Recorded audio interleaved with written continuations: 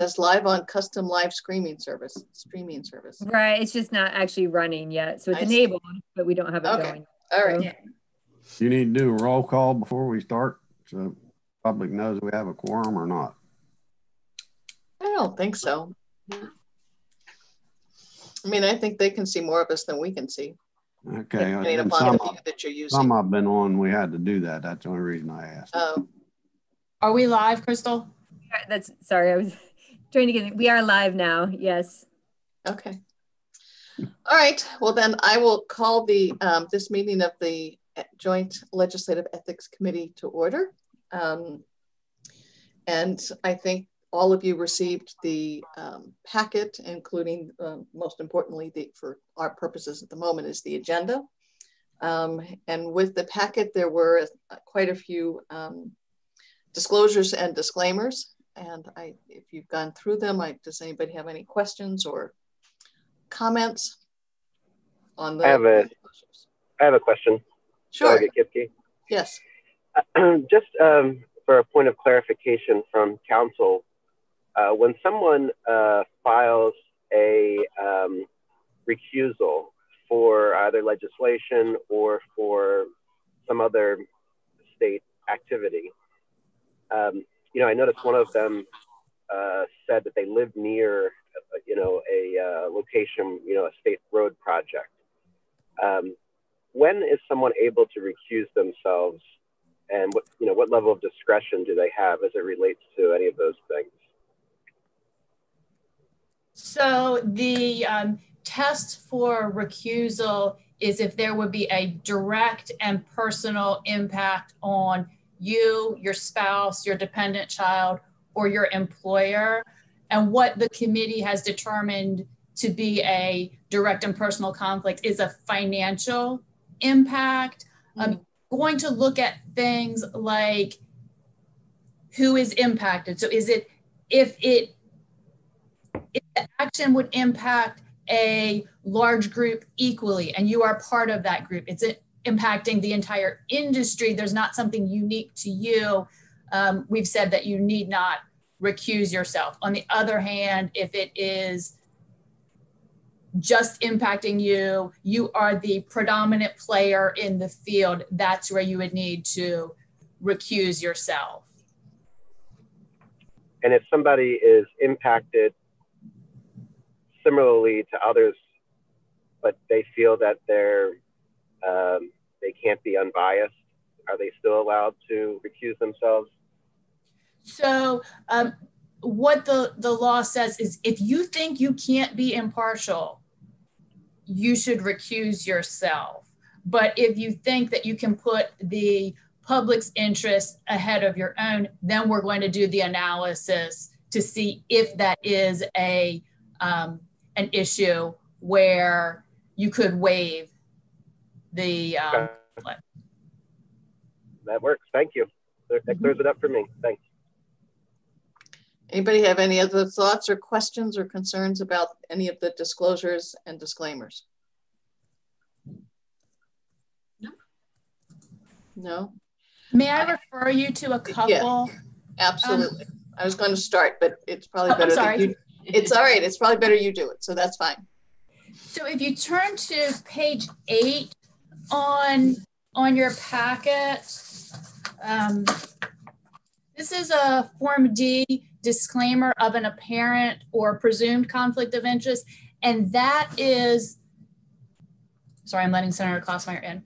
That's the form that you use to disclaim a conflict. There could be an appearance of a conflict with respect to X, but public, I'm putting your interest above my own. So on page 8, the senator filed a disclaimer and simply wrote NA. So it's unclear what she's disclaiming. If you turn to the next page, however, on page 9, you'll see that she's disclosed that she receives earned income from a consulting business. The committee has generally recommended that legislators file a disclaimer, a Form D, with respect to their profession. So for example, there could be an appearance of a conflict with respect to the legal profession because I'm a practicing attorney. For those members who are consultants, typically what they are disclaiming is a conflict with respect to the type of consulting that they do. So there could be an appearance of a conflict with respect to defense contracting, because I'm a defense contractor. There could be an appearance of a conflict of interest with respect to marketing, because I'm a marketing consultant. It's basically just putting out to the public, hey, this is who I am. So if there's legislation impacting that type of consulting, you've disclosed it. So should the senator make something more specific where she said not applicable? That would be my recommendation. That's typically when members call me and say that they are doing some sort of consulting or have any job. I tell them always file the D. Let's put the public on notice of what you're doing. Madam Chair. Yes, of course, Senator Feldman. Just real quick, since you're referencing a senator and a she, are we still on YouTube? I just want to make sure that, because we're in virtual world here, I don't want anybody then crossing line, throwing names out, since you're using titles and genders and specifics. So we're still on YouTube, so nobody should be talking about any specific legislators, correct? I just want to make sure that we're... Well, and I'll let Dee answer, but these are public documents. No, I got you. I just, I could see somebody slipping up here in the group. So the statute does require that this discussion, when we're discussing disclosures and disclaimers, is public. Gotcha. Okay, fair enough. I have a question, Madam Chairman. Certainly. Delegate Kip. Is it also important to list the sources of income as a consultant? I noticed some of the disclaimers listed the clients, or is it only important to do that if the consulting has anything to do with interested parties that come before or deal with or benefit or are impacted by the legislature? Yeah, Dia. If we look at what the statute says, this is something that you changed a few years ago. So the law typically doesn't require you to disclose all of your clients. You would disclose a client if you are representing them before a state or local government entity, or if you are assisting them in seeking some sort of state or local contract, competitive award, and you would financially benefit if they get that award. So you're doing the behind the scenes. You're putting together their application packet. You're not actually communicating with the government official, but you're putting together their packet. The law would require you to disclose that client, but the law doesn't require anyone to disclose all of their clients. I suspect that especially the attorneys, probably the accountants in the General Assembly would have concerns with sharing that information. Yeah, I mean, I know I, for instance, certainly indicate that I practice family law, but I certainly don't list clients or whatever. So, or that my general practice is in family law. Does that answer your question, Delegate Kipke? Yeah, if it's a consulting business, what would then prevent somebody from, being all of their consulting clients being interested parties in the legislative process? Is there anything in the code that would require disclosure of, lobbyists or any other entity that has, a direct interest in legislative activity? So the committee has advised, and this is in, I believe, Ethics Opinion 3, where we talk about non-legislative interaction with lobbyists. The committee has advised that a member who has some sort of outside relationship with a lobbyist must disclaim a conflict with respect to that lobbyist. And there could be a situation where, because of that relationship, you need to recuse yourself. You'll see, if you turn to page 17, there's a senator who in his business, he has clients who have interests before the General Assembly, and he discloses that and he disclaims that conflict. And I always advise members who have clients who have interests before the General Assembly, we're in regular communication about when that relationship may require them to recuse themselves. Okay, thank you. Dia, you said you had a couple that you would, or I guess before we move on, what's the process if we think there should be more information on the senator's disclaimer? Do you simply contact her? I'll just reach out to her and let her know that it doesn't really require committee action or whatever. Correct, correct. I'll simply tell her the committee asked for additional information. Okay, Delegate Rosenberg. Yeah, related to that, I found several of these forms barely intelligible as to, because they were revising a previous form. Right. Is it appropriate for you, Dia, to tell people, please put this in writing as opposed to scribbles? Certainly, I can certainly do that. You know, if there is ever one that, you know, you can't read. There was one that was pretty well crossed out and revised and crossed out, and yeah. If you just let me know any that you have concerns with, I'll let the member know. Yeah, and just to follow up on that, Delegate Rosenberg, I thought the one that we just talked about that required additional information, I thought the only reason I thought it was revising a previous form that I just didn't see. So I just assumed that the information I was looking for was on the other form. So. Okay, well, maybe the next time we have to communicate with everybody, I don't think it requires a special letter. Good. Good. You know, we sort of indicate, you know, by the way, when you're doing these forms, it would certainly be helpful if it's more clear, you know, and that you don't just cross something out, that maybe you just complete an amended form or. Very good. Maybe they just need to know that we do look at them. Well, there's that. Right. So, yes, Delegate Pellison. Thank you, Madam Chair.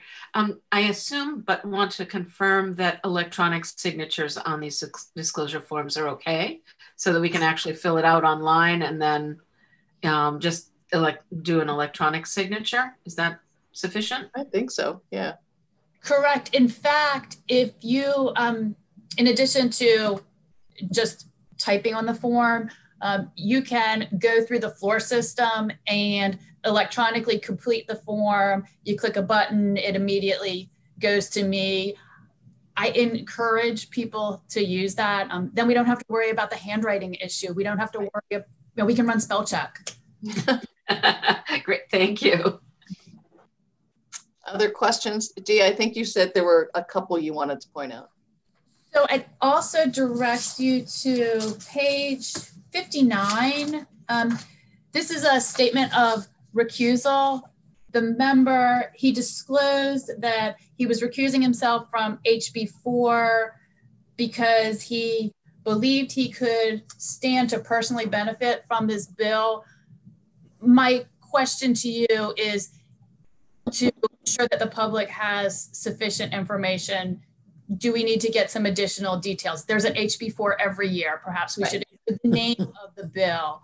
Right. The statute does require that a member who is recusing themselves describe the circumstances of the conflict. This is a question for you. Is a statement, I believe I could personally benefit, is that a sufficient description of the circumstances of the conflict? Or do we want to know, you know, I own XYZ business, this bill would only impact me? I think we do need that additional information. HB4 could, whatever it is, could impact all of us personally. So I think, you know, we need to understand that. Can I, Madam Chair, can I just? Absolutely. So are we more concerned with people actually voting with respect on a matter that they have a conflict as opposed to deciding not to weigh in? In other words, I mean, like if somebody says they're not weighing in,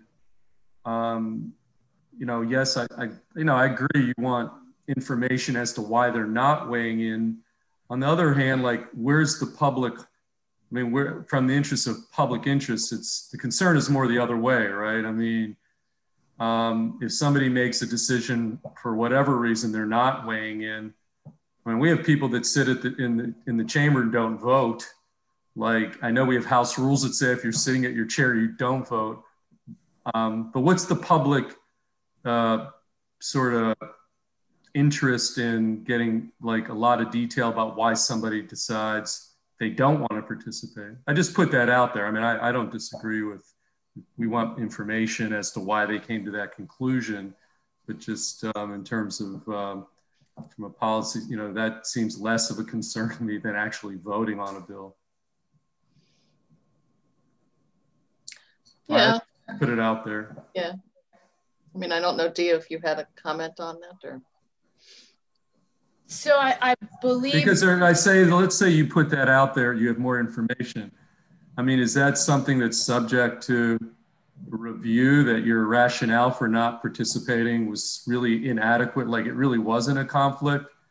And you just, I mean, like, what exactly do you do with that more detailed information? You disagree or agree with the conclusion the member made? Do you then go back and say, you know what, you've given us information, we don't really think that's a grounds for recusal and you must vote? I mean, just taking it to the next step, you know, with that extra information. I believe the intent of the legislature adding that language to require you to describe the circumstances of the conflict is so that the public is aware, I have XYZ conflict for this bill, here's the conflict, so we can judge, am I being consistent, and the same issue comes up, am I that makes sense. That makes sense. That makes sense. Okay, Dia, were there others that you wanted to point out, or did that answer or address all of the questions? Okay. Those are the only ones I wanted to highlight. Okay. And does anybody else have any other comments, questions, concerns with any of the other disclosures and disclaimers? No. Okay. And with that, actually, Senator Edwards, would you make our motion? I certainly will. I move to close this meeting to comply with subsection 5-517 of the general provisions article, which requires that any member before the ethics committee, including information related to any complaint, proceeding, or record of committee, shall remain confidential. During the closed session, the committee will not discuss any matter that falls within any exception to the confidentiality requirement of subsection 5-517 of the general provisions. And is there a second? Second. All those in favor, I guess wave. Aye. Our little voting thing up. All right. So the motion carries, and with that, we will go into executive session. We just need to wait a second to allow DLS to get us off the live stream. So someone will, Crystal, I guess, will let us know when we're not live streaming. Yes, I just messaged, so it'll be one